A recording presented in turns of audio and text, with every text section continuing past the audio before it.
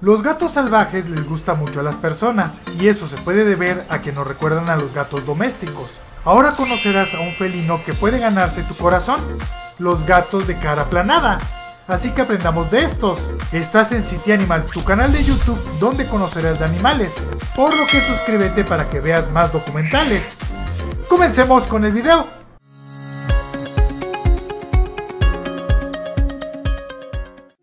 Los felinos tienen una distribución mundial, independientemente del doméstico. En todos los continentes hay algunos representantes de estos, por lo que no es raro que haya algunos que ni siquiera hemos visto en fotos, ya que es un grupo biológico muy amplio, y algunos viven en islas que en Occidente ignoramos mucho. En el caso del gato de cabeza aplanada, es un habitante insular, el cual está distribuido en Sumatra, Malasia y Borneo. Buscan zonas con bosques tropicales cercanos a cuerpos de agua dulce y sobre todo al nivel del mar. También llegan a habitar en las planicies de palmeras. Son felinos pertenecientes al género Brionylurus, habitantes de Asia tropical, y tienen grandes ojos, pero su hocico es sumamente aplanado, los cuales se emparentan con los leopardos. Su longitud es similar al del gato doméstico. De la cabeza a la base de la cola miden unos 50 centímetros, sumándole una cola que llega a unos 20 centímetros, ligeramente más pequeña en comparación, los cuales llegan a pesar de 1.5 a 3 kilogramos. Su peso puede verse mayor ya que su pelaje crea la ilusión de ser más pesados. Tienen un pelaje de color marrón rojizo en la parte superior de la cabeza y café oscuro en el dorso del cuerpo, con pelos blancos y grises que les denotan una apariencia de canas, mientras que su vientre es blanquecino, con anillos oculares que le dan una especie de máscara. Su principal diferencia son sus cabezas, ya que son alargadas y aplanadas, con su hocico chato, pero su frente es aún más. Sus ojos son enormes por este motivo, y se notan mucho. Sus orejas son triangulares pero algo pequeñas y se posicionan más en los laterales que en la coronilla, como comúnmente estamos acostumbrados a verlos. Sus cuerpos son alargados pero sus colas son cortas y le da una apariencia diferente. Sus patas son cortas pero tienen la misma cantidad de dígitos, 5 en las patas delanteras donde uno no toca el suelo, mientras que en las traseras tienen 4. Los dígitos de las patas delanteras se retraen pero no quedan del todo cubiertas por la piel. Su dimorfismo sexual es complicado, ya que los machos solo son ligeramente más grandes que las hembras. Por el pelaje ver sus gónadas también es una tarea difícil, por lo que se deben de manipular para hacer su sexado.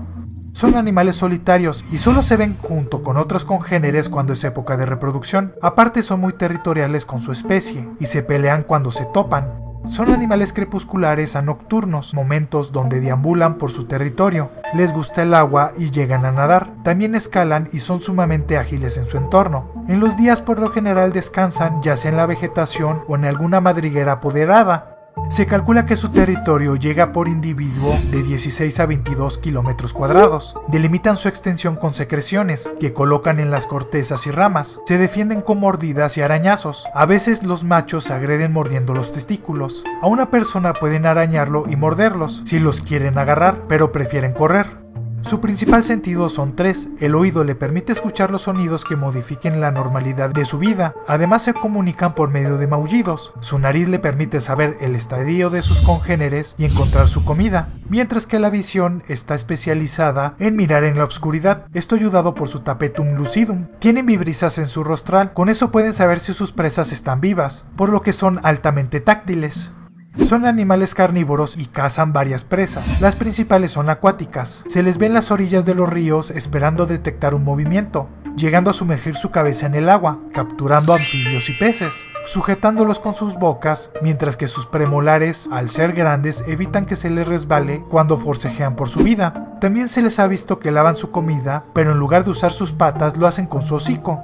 Esto les ayuda a reblandecer su exterior y a saber si están vivos. Son muy dependientes de los cuerpos de agua, ya que están muy atentos a lo que ocurre en ella. También llegan a cazar en tierra, donde aplastan con su peso.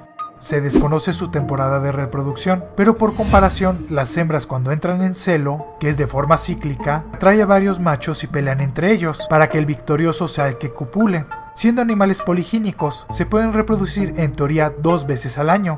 Su gestación es de 56 días, menos que la de un gato doméstico. Estas buscarán un lugar para dar a luz que le proporcione una protección a ella y a sus gatitos, naciendo una camada de 2 a 4 cachorros. Son animales altriciales. Al principio la madre los dejará donde nacieron y a veces los mueve de lugar para poder salir en búsqueda de comida y regresar para darles de comer. Esto las deja algo vulnerables, por lo que no se aparta por mucho tiempo y no se va lejos. Ya que sean más independientes, acompañarán a su progenitora para aprender qué comer, pero seguirán siendo amamantados, lo que dura unos 2 meses. Son plenamente independientes a los 6. Entran a la madurez sexual aproximadamente a los 15 meses, más de un año.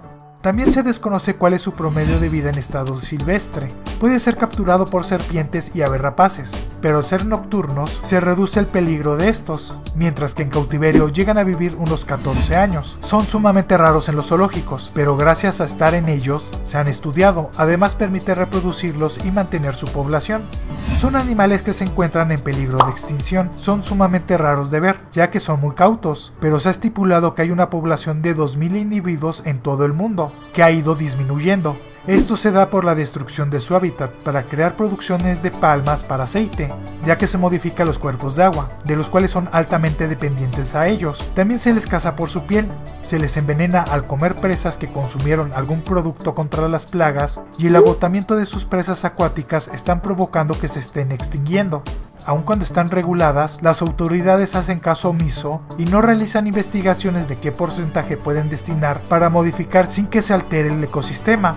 Su rol es la de un depredador. Estos también ayudan a los granjeros y agricultores, ya que consumen ciertos animales que pueden transmitir enfermedades o consumir sus producciones, pero al ser tan raros y una diminuta población no se refleja como un beneficio. Para el turismo es poco atractivo, ya que muy pocas personas lo conocen.